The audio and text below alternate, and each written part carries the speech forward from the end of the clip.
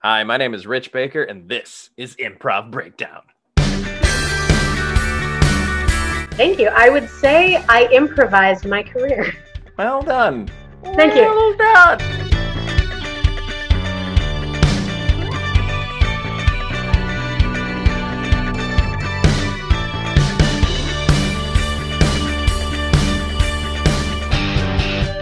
Welcome to Improv Breakdown. My name is Rich Baker. I'm super excited to have my very first guest on, longtime friend, amazing improviser, instructor, all-around badass, Natalie Shipman. Thank you so much for being on the show. No, thank you, Rich. Oh my God, Excited to be here. so good to see you. You too. We used to see each other all the time back in the day, and then, life happened, different cities, friendship. What are you going to do? Yeah. We can start about a million different places. So, You were on the Second City Tour You were on Comedy Sports, Chicago's main ensemble. You're a co-founder of Vegas Improv Power, a co-founder of Vegas Theater Hub. You are improv through and through. You've got improv going every which way. 20 years, Rich. 20 years this year? 20 years this year, yes. Wow, nice. Yeah, very cool. So let's start with why did improv grab you in the first place? What was it about improv that made you go, I'll do that? Oh man, I was a theater person. So from a little kid, I started doing scripted theater when I was in kindergarten because I was the only kid in the class who could memorize lines. Wow! So Congratulations! Thank you. Young prodigy. I was. So they gave me all the lines, and then I was like, "This is fun," and I did it all through elementary school and middle school and high school, and then I went to college. And like many people do, I was afraid to major in theater because I thought I should do something more lucrative. So I picked psychology. Okay. Not a moneymaker. Really? No. Oh, that's too bad. I know. So part of my theater minor that I was taking was improv class at the University of Florida, home of Theater Strike Force. Yeah, y'all have some impressive alumni. We do. We have very impressive alumni. Bill Arnett, Danny Mora, many others. Patrick Connolly. Yeah. And it's from what I understand, it is the largest improv college improv troupe in the world. Possibly. Oh wow. It was a class and a club, and I was the president of the club. You were president? I was. I was an academic kid, and so everything had to be like A pluses, and I had to be the president, and I had to do all that stuff. So I'm not a theater major, but I'm a theater minor, and I take improv class. And I knew what improv was. I'd seen it on TV, and I had seen, I'd heard about it in high school theater class. But when I was doing it, I was like, wait a second, I can act and I don't have to do a script analysis. Like I don't have to learn these lines and I don't have to prepare. So that's what happened. I was obsessed with the fact that I could just act whenever I wanted to. Nice. Jump up and act. So the thing that got you into theater in the first place, the ability to memorize lines, you were like, oh, I don't even need that anymore. Yeah, I was done with it. I was like, this is over. Screw this stuff. Yeah. I just make them up. Right? Well, because making it up is you. Like you don't have to play somebody else. You can just be 10 versions of you in one show. Yeah, right. So and you also know that the thing I love about that theater doesn't afford you. Like I'm not going to get to play Death of a Salesman anytime soon. And right. Yeah, and there's certain roles I've aged out of that I can't even do anymore. And it's like, but at improv, I can play old man, a young person, doesn't matter. You can be a tree. That's a perfect tree. Thank you. This is my table. This is my table. Wow. I know. Method. Very nice. Thank you. So I did that all through college, and then all of my friends, all of my improv friends, were like, "Well, we're moving to Chicago because that's what you do." So I was like, "Oh, I had no other plan because of my handy psychology degree gave me no other plan." So I said to myself, "I'll do that too." So I also moved to Chicago, and I started class at IO and at Second City in the very beginning in January of 2004.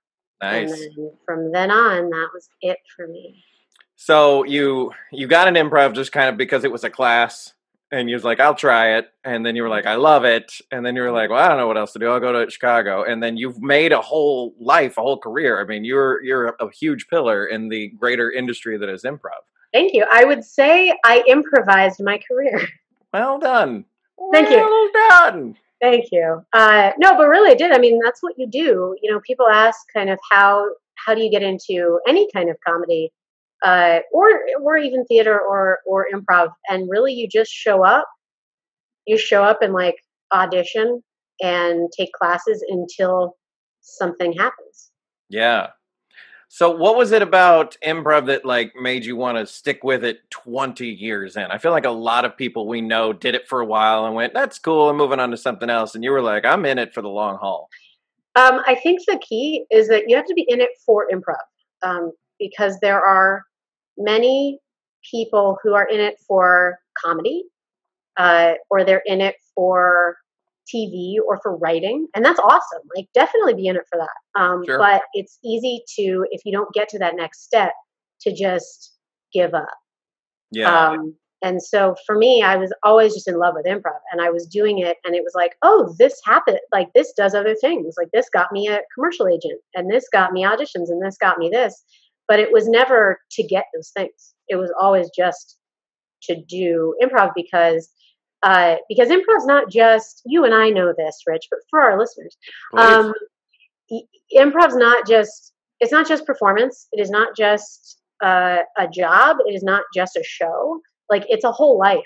It is a complete lifestyle. I have known people who have walked away from very lucrative careers just to do improv, or have walked away from their husbands and wives. Like, have like left people who didn't get it to join this cult.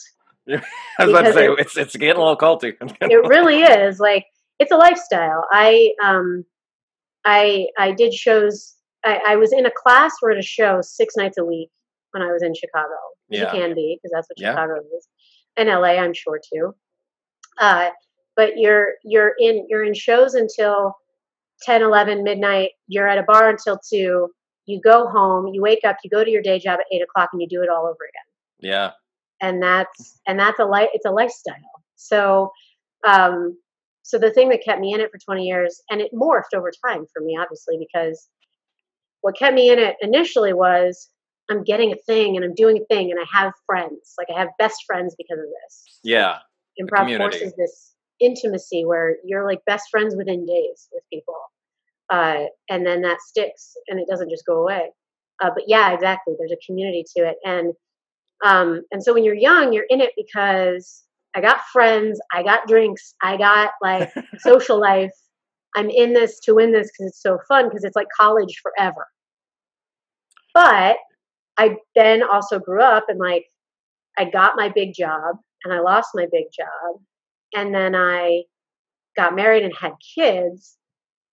And I shifted to being a teacher more so than a performer. I was still performing some, but I started more teaching and coaching.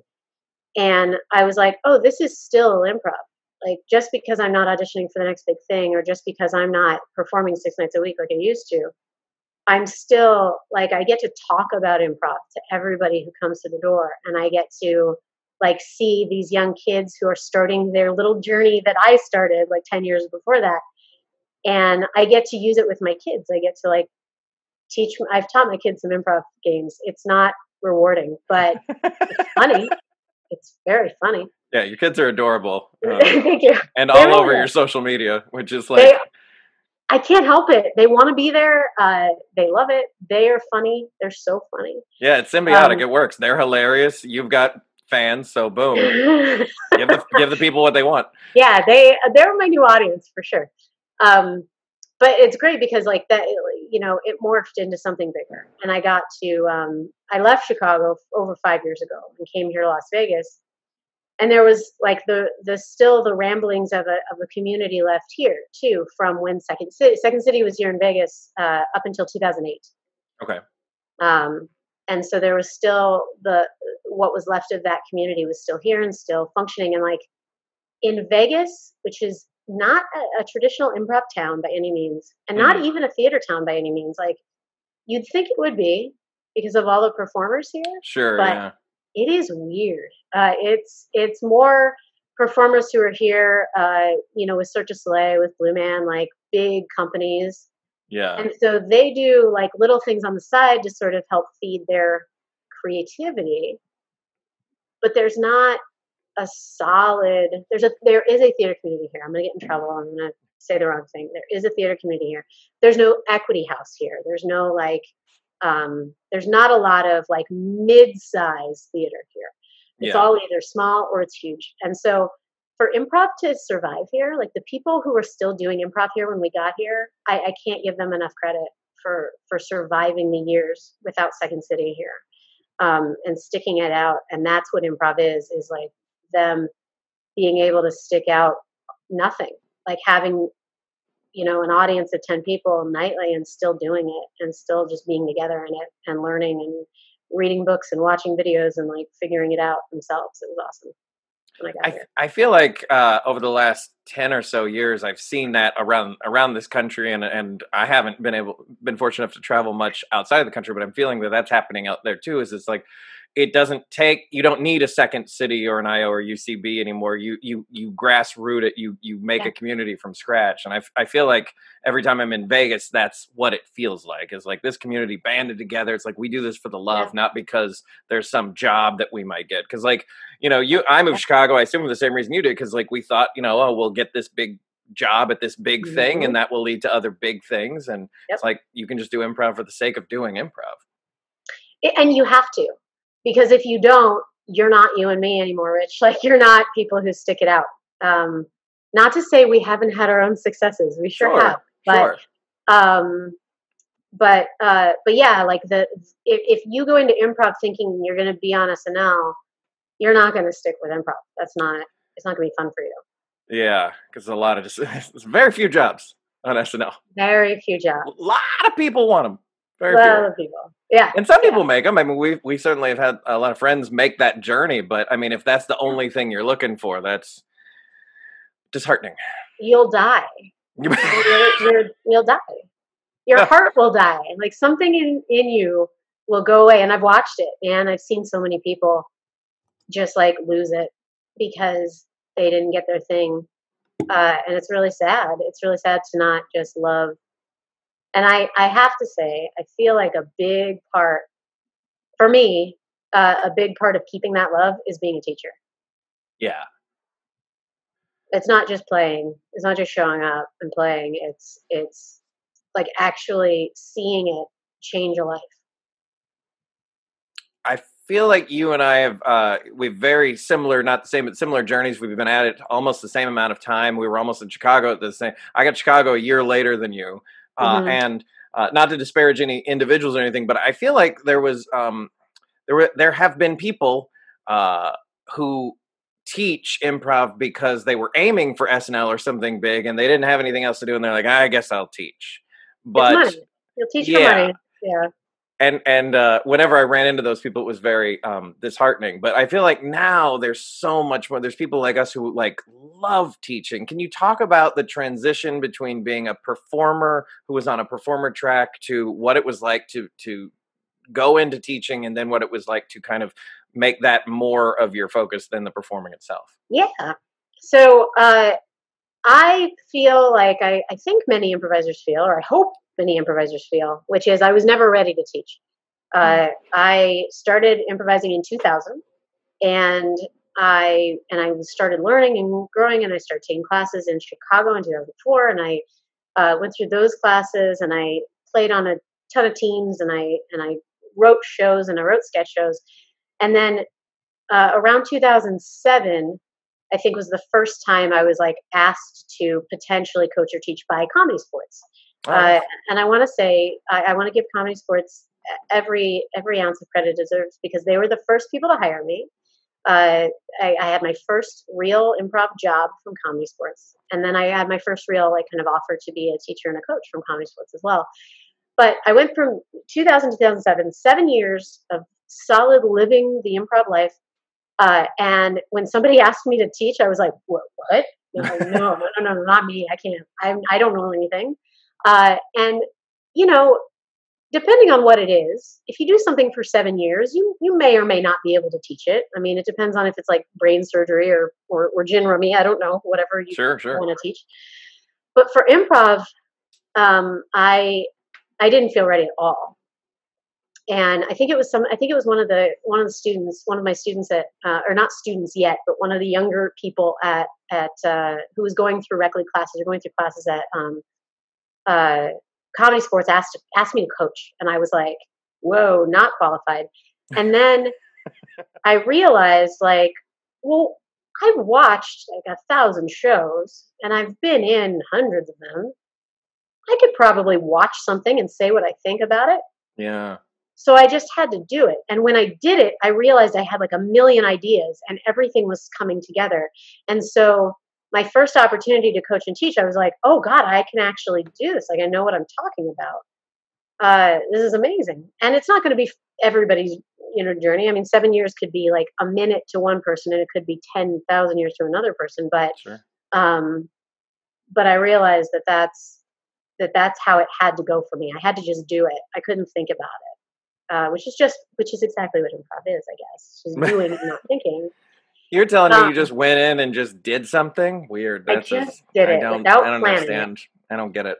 I didn't plan. You didn't write it and memorize it? I didn't. I had scripts. Actually, funny story. Probably before I went into my very first coaching, I did write things down. I wrote like out lines that I remember that other teachers had said. I wrote quotes from Michael Gelman and from Susan Messing and from all these teachers I had, and I was like, I got to remember to tell them this. And then just like when you're standing on a back line planning something, I went into that class and I didn't even look at those notes. I didn't even look at them because why? So sure. So then I went. So then from there, I went on a cruise ship right away for Second City at that point. So I had to kind of abandon my teaching goals. And just to clarify for everyone who's watching, being on a cruise ship meant doing a couple of improv shows, a couple of sketch shows. You were like part of the entertainment, doing a bunch of different things for Second City. Yes. Back in our day, it only meant a couple of shows, and then as things moved on, it meant more work. But yes, so I was on the Norwegian Cruise Lines for Second City, and we had to teach a workshop there on a couple of occasions. We didn't teach it every week. So I got a little bit of that in there too. And then when I came back, I was a full understudy, not a full touring company member, but I was an understudy for the touring company. Of Second City. Of Second City. And then I was also still working for Comedy Sports, and I started to become a full-time teacher. I was teaching improv level 3 for Comedy Sports. One and 3. I taught both of them. Maybe I started at 1, but so I was now improvising and learning sketch shows on the spot a couple times a week. I was improvising like 2 or 3 or 4 or 6 times a week for Comedy Sports and doing remotes. And then I was also teaching once or twice a week for Comedy Sports as well. And just to clarify, remote gigs at Comedy Sports at that time meant doing off-site shows for pay as opposed to shows at the theater. Yeah. Like bar mitzvahs and stuff like that. So many bar mitzvahs. You did a lot of bar mitzvahs and bar mitzvahs, yeah. A lot of 10-year-old birthday parties, a lot of Harry Styles references that I didn't know at the time. I remember the High School Musical references were strong back then. They were. I didn't know anything about that stuff. I was just like, In Sync guys, and they were like, we don't know who that is. We don't. Too old. Boomer. It was over. I think that my transition into teaching was much easier while I was also a full-time performer, because I was able to translate in real time what was going on stage for me into what was going on for my students on stage. And I think that gives you some clout, right? Like it helps to go, totally. I'm sure you probably haven't had any students do this, but like, I feel like the fear for every teacher is that some student's going to go, well, who the hell are you to teach me? And I'm like, well, I'm the person who's performing, touring with Second City and doing this. Yeah. And I could say like, let's work on this tonight, and I will show you on stage Friday what this looks like. Yeah. And that was awesome to do. And then, Second City has that name and that brand, especially in Chicago, but also, one of the few that has it outside of Chicago too. And so So yeah, when you say Second City, you get a little bit of credibility. Uh, Also, an adorable, adorable anecdote was that I was I came to watch a student performance at Comedy Sports because I had some friends in it, or a friend coached it, or I can't remember, but I was there to support. Sure. And I was sitting in the front row because I made it a point to come and sit in the front row of all Because student you're shows. a good theater goer. A good improviser. Nobody sits in the front row. I came to sit in the front row. I was wearing I think it was still cold outside, so I was like wearing my scarf and everything, and I'm just kind of sitting there being an improv supporter. Mhm. And during a dance break, and Rich, I'll define dance break for the at Comedy Sports and at any good short form show, you have some music in between every game to kind of keep energy up, and that's when the improvisers should be dancing. They should be taking their dance break time, right? So literally during a dance break, the music goes, a scene gets called, music goes blaring. A kid on stage in the show, and when I say kid, he was probably like 22, runs off stage to me and goes, "You're on Torco." And I go, "Yeah, I am." And he goes, "Awesome." And he gets back on stage and like goes on with the show. And that was during the dance break. And I could not have felt more fucking ego in that moment than ever. I mean, that was bigger to me than getting hired by anybody. Than like, I was just like, this kid has seen me in a show and he is now excited that I'm at his show. And that was the cutest thing I had ever experienced in my life as an improviser. And that kid's name was Barack Obama. He looked so young back then before he was president. He's aged so much. He's a good guy. So okay, let's get into the nitty gritty. What's one of the most important? I hate I've ever said like your favorite or the most important. Maybe you have one, but like, what is one thing that people who take classes from Natalie Shipman? What's one thing that you want them to come away with, if nothing else? Like, what's that nugget of wisdom? Two things. It's got to be two things. It's fine. Feel something. Feel something. Actually, I'm going to round it out and make it three things because rule of threes. Feel something. Great. Is what I tell people when they're on stage. That's actually a common side coaching, which is when we yell at people during their scene work, during classes, is side coaching. Most common side coaching for me is you have to feel something. What's really going on here? Don't stand and talk to each other. He just said that he stole your car. Don't talk to me about what you're making for lunch with your cool object work. Right. Like, react to that.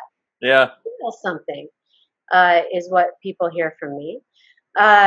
Two is know this about you. Because like I said earlier, when we're not working with a script, we're working with every experience we've ever had in our whole lives. So your script is your life experience. So know this about you. And that just means that when somebody says something to you and you react in a certain way, that's going to be how you react most of the time. So that's a thing. Nice. And then classic Natalie, that third thing that I just said I was going to give you, no idea what it was, but it'll come back to me. I'll always be prepared to not know what you're doing. How about that? Yeah. Don't promise people anything. That's going to be a thing. I promised you three things, and here we are at two. There it is. Can you talk about? Do you still teach both short form and long form? Do you see them as two different things, or are they weaved interwovenly in your teachings? Or talk to me about that. I'm so glad you asked. I do teach both. However, I have a favorite, and you may guess which is my favorite, based on our Comedy Sports days. Short form is my favorite. So I will choose sides, and I will take short form as a side. And choosing sides doesn't necessarily make them two separate things for me. It's all scene work. It's all scene work. And I think that's a mistake people make coming in. That's a perception people have that's a misconception is they're not different. It's not different improv. It's different rules, and that's fun. Long form is just, you're still running by guidelines, even if you're not running by rules that the audience has heard handed out beforehand. But to treat a game like it's not a scene is a huge mistake. Yeah. And it's really hard to watch people do that, is to go, well, I was playing New Choice, so I didn't care who I was or how I felt. No, it's not, that's not what's happening. So there's that. But I'm more comfortable with short form because I like to dance, number one, because I love song and improv. I love song games. I love games because a game is there for a reason. I am a Viola Spolin fan, to say the least, and she created the games for a reason. She created theater games. Please Google Viola Spolin, everybody. If you don't know who Viola Spolin is, we're not going to explain it. She's the godmother of improv. Just Google. We can't get into it right now, but she created theater games, and she created them to teach people how to communicate. And the games, every game, break down every improv game you've ever seen or played. Every game's rules are there to move the scene forward. They're not there for comedy, or they weren't. They are now, but they weren't there for comedy initially. They were there to facilitate communication, which is why, to me, now teaching's so important, because everything's about facilitating communication. And we're having fun on the side, and we're being clever on the side, and we're entertaining on the side. But ultimately, we're like pushing a scene forward. And can you do that in long form? Of course you can, but you're given a map in short form to do that. And I think, and maybe it's just I'm biased, but I feel like many long form performers who are also short form performers, like you can really see the difference in how we approach long form because of our short form experience and background. Oh, absolutely. Yeah. It's just, it's this versus this. Yeah. And there's nothing wrong with long form performance, never done short form by any stretch. There's some amazingly talented people out there, but I whenever I'm in long form, if I ever feel anything, I rely on my short form instincts to just, and I get right there. Yeah. Just do something. Do something. You have to. That'll be the third thing. Just do something. So one of the reasons why I'm creating this show and putting it out there and is because I really believe like improv is an industry that very few people have treated it like an industry. We don't have conferences, we don't have continuing education, we don't have a lot of formality to it, and maybe we never will. But I think that what I'm seeing now, and I'm seeing it with you, I'm seeing it with a lot of other people, is that we're starting to formalize a little bit more with more content, talking about it more, treating it a little more seriously. It's no longer just that thing you do on Saturdays, but it's like people are making a living off of it now. I mean, fresh from less than a month ago. Now you can be on TV as an improviser, which before, it wasn't that at all. Can you talk about, I think you have 6 or 7 videos that you've made, your improv bits videos? I do, yeah. Yeah, can you talk about those and like the impetus for making them and your purpose for them, your goals? Yes. So I've been under quarantine. Anybody else? Never heard of it. Okay, great. I've been at home from work. And both my works. So I was working as a full-time teacher and coach and performer at the theater, Vegas Theater Hub. And then I'm also a personal trainer. I've been working at a gym. It's a nationwide brand. Don't worry about it. But so I'm home so the gym's been closed, and I've been home. And in that time, I started to wonder, like, kind of, well, what are people doing out there for improv? And of course, that question was answered very quickly. I mean, people have been doing shows online. They've been doing classes online. You've been teaching online, right, Rich? You did some online teaching. I've done a couple of workshops online. And so just out of sheer timeliness, just because there's been just a lot of time at home. I'm not a video person, but I started making these videos because I wanted to remind people kind of what are the important lessons of improv and how can we hold on to them right now? And how can we hold on to them as humans right now? That's my third thing. Be a human is what I tell people. Be a human. That's what I tell people on stage. Call back. I'm more explicit in my language about it, but be a human is what nice. I say. So that's my note for people. But that's being lost right now because we are stuck inside, because we're not at work, because we're going crazy, because we're all scared. a lot of our humanity is either really, really showing up or really being pressed down. And improv was an outlet for people before this. So how much more of an outlet do we need now? And so so since the theater part of what I do is shut down, I was also co-founder of a separate business that was more pointed at business training and coaching, called Vegas Improv Power. And what I've developed over time, my partner Ryan and I have both been working through Vegas Improv Power. What we've developed over time is a thing called functional improvisation. Nice. And functional improvisation came from my background as a trainer, because in training, my very favorite way to train people is through functional exercise. And if you don't know what that is, functional exercise is squats and push-ups and lifting and putting things over your head and doing things that your body naturally does, versus like sitting in a machine and doing a bicep curl. Like, when do we do this in life? But actually like picking up a heavy weight and throwing it on the ground. That's functional training. Nice. So it teaches your body to do things it needs to do anyway. Functional improv is sort of what I consider kind of a cousin or a friend of applied improv, where we put improv toward business and toward education a lot of times now. Like, that's a thing where people make money. Yeah.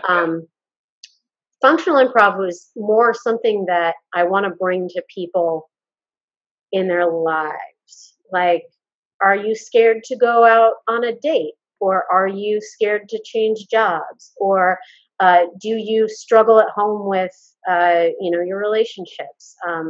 I actually was able to do a pilot program for the second city out here in Vegas, for a thing called Improv for Caregivers.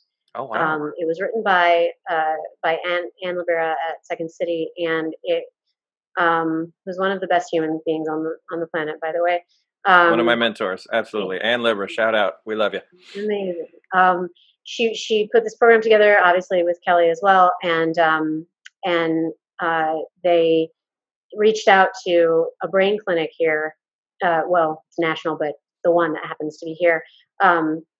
It's a longer story to it, and I don't want to mess up their branding. But the point is that I was able to teach improv for caregivers who are family members who stay at home with people with brain dysfunction, such as Alzheimer's and dementia. And that is real.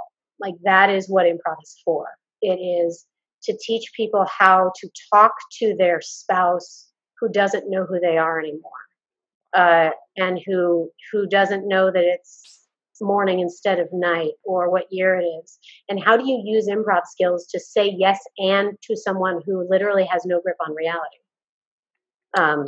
And so that's the kind of stuff. I cried every week that we taught that. And people sat down and said, like, I live with my husband of 50 years who doesn't know who I am anymore, and I'm here. And Ooh. And it was incredible. And we were playing red ball with those people. And we play red ball, which is an improv exercise, you guys, with this big red ball. And then we would talk for 20 minutes after red ball about how they were going to go home and like practice this principle with their dad or their husband or the person that they can't communicate with anymore.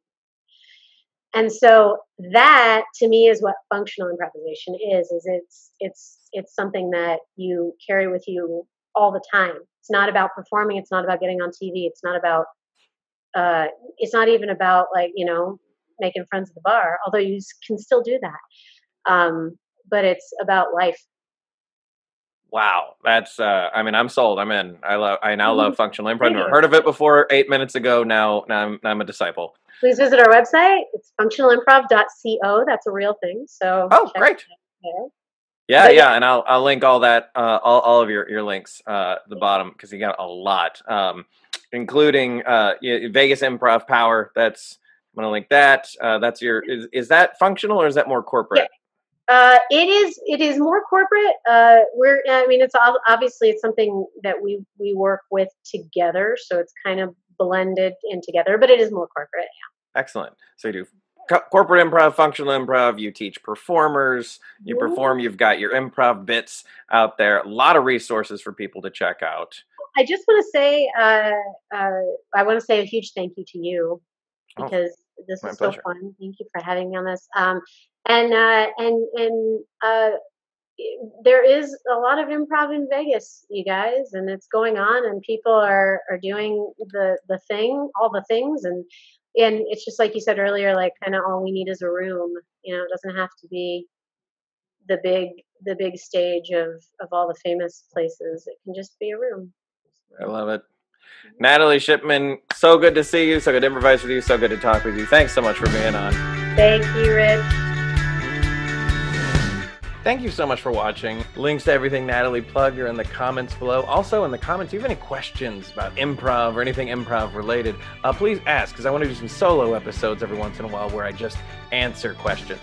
If you'd like to be notified every time I drop a new one of these, just subscribe to the channel and click the little bell icon, and YouTube will let you know. Thanks, improvisers, and keep making each other look good.